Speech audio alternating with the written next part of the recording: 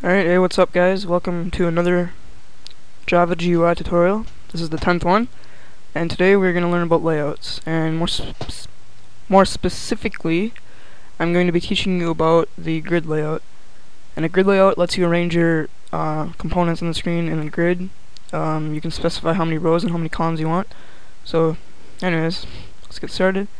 You got the imports here, and don't forget to write this extends JFrame in, but I already have it written in, so. We're going to need 6 variable objects to add, so I'm going to have 3 buttons and then 3 labels. Whoops.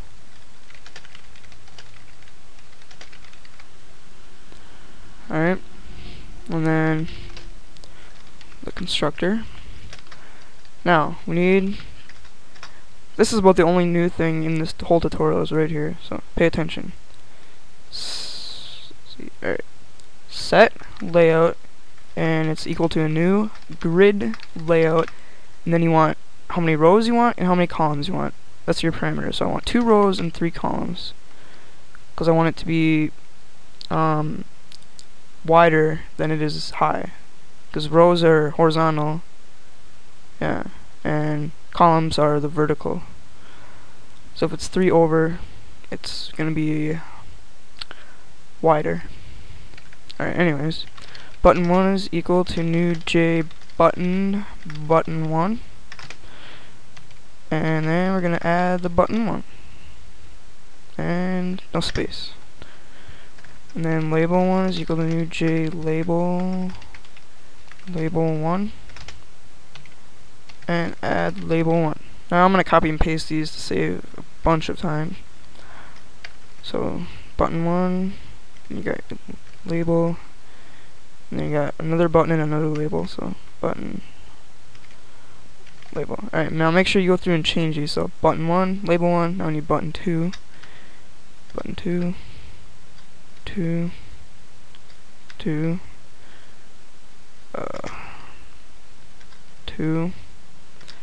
2, 3, 3, 3, 3, 3, 3. Alright, so as you can see, this, you should already know what all this code does. I'm not going to explain it, but this is the only new thing so far, is this grid layout. Instead of the flow layout, now we have a grid layout. So this is going to be a pretty easy tutorial. So now you're at your main method,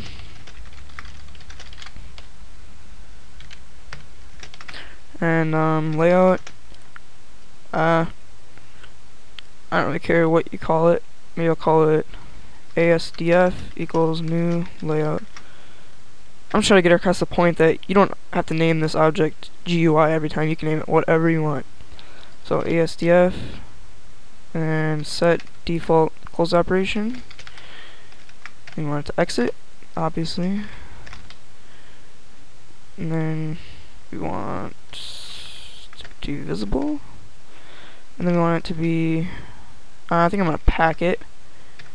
And then we want a title. And we're going to call it a wonderful grid program. There. Clean that up, and looks like it's ready to run.